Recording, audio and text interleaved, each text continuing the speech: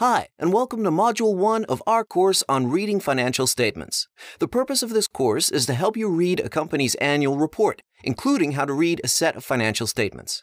In this module, we start with a balance sheet and the related notes to the financial statements. We use Espresso Software's 2018 financial statements and related notes to demonstrate the key concepts. This course assumes that you have a general understanding of the basic components that make up the three key financial statements. We cover these in our Accounting Fundamentals course, which we do consider the precursor to this course. Now, let's get started.